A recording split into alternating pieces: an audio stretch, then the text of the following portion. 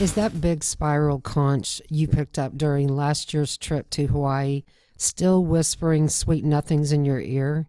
Well, that isn't the roar of the blue Pacific you hear.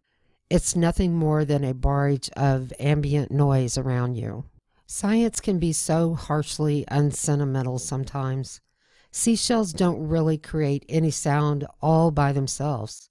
Inside, they're a labyrinth of hollow areas or hard, curved surfaces that happen to be really good reflectors of racket.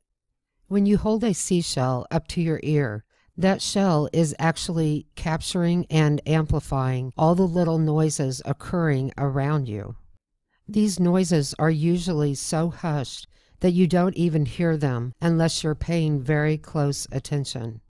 However, when they begin bouncing off the cavity of a shell, the echoes resonate more loudly into your ear.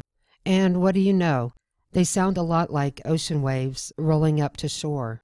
It doesn't matter how far away you are from the sea, or even if you have a seashell. You can recreate the same ocean sound effect by simply cupping your hand or a coffee mug over your ear. Just be sure that mug is empty, or you'll really hear a splash. Thanks for watching. Like, share, subscribe if you would, and I will see you on my next video.